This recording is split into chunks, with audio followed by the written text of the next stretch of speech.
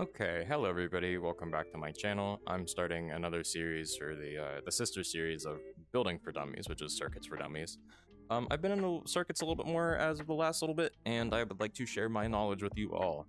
So first we're going to start with a VIP system. Very simple, very well documented on YouTube, but I think I can add to it and help explain some of the logic and how to just not copy it, but understand it for yourself. So first before anything, we have this little barrier here. I cannot get through it. I can't sit in my chair. I want to eat my granola bar.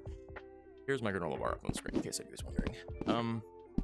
I can't get in the thing and I want to go there and eat my breakfast. So what am I going to do? First, before anything, we got to set up a role system that when you get the role or the player has the role, it means that it's disabled for them and they can get in there. This would work for any VIP system. If you make a little room, then you make it so there's a little barrier around it and nobody can get past the barrier unless they have a certain role. I'm going to explain how to do that, and I'm going to take you over to my corner cam real fast, so let's go. Okay, so we're going to be using the button and the player add role chip for this one. It's a pretty simple system, and we're going to need a role chip to define the role and what it does. So first, let's start off with a role, because I figure for anything we probably want to use that.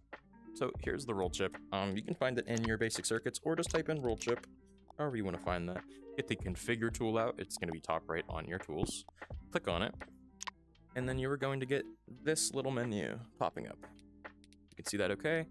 And if you want to edit what the role can do, aside from just walking into the barrier, make it be able to fly, you press edit role, and you'll get this little funny little menu, and you can just kind of choose what they can do.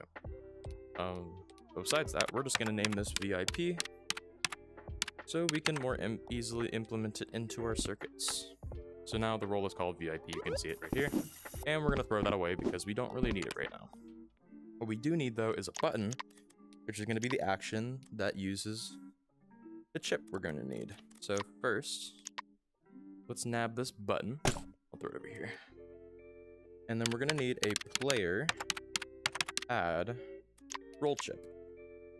So basically what this does is, by triggering this action right here, it will allow you to add a role to the player that triggered the action. So how we're going to define this is get your connect tool out. It's right next to configure and select tools. It's going to be pressed, is going to go to the action. So when I press this button, it's going to trigger this action. And the target can be the person that pressed the button. Doesn't really matter. I just like this because it's easier to follow. But it doesn't really matter because the person that pressed it is going to be the one that gets the role anyway. So we already set up our VIP role, so now we're going to go to the value, click on the value, and type in VIP. That'll define what role we want to give the person that pressed the button. I have now pressed the button, and I now have the VIP role for myself. You can set up a... controller drift. You can set up a different system with a trigger zone. It's all the exact same thing. All you need is an action. So pressing this button, it triggers this action. Just needs to come to here. So whatever you want to do, it can be an interaction zone, a trigger zone, anything like that. As long as it has an action, it can flow into this one and then add the role. We don't have to do anything else. Once you press the button, you keep the role forever until you come back into the room, and then you need to press the button again. But what we need to do is go back to the invisible collision over there, and we'll show you how to disable it for the VIP role. So let's go. Okay, we are back over here now. Again, circuits only matter, it's all the way over there. All we need to do is take the maker pin. You'll go to your configure tool right next to the connect tool and the transform tool, and we will click on the trigger zone. So what we're looking for here is the only setting that isn't checked off, which is see role filter enabled. We click that, it will filter between roles, so allow certain roles to be able to get into it and certain roles to not be able to get into it.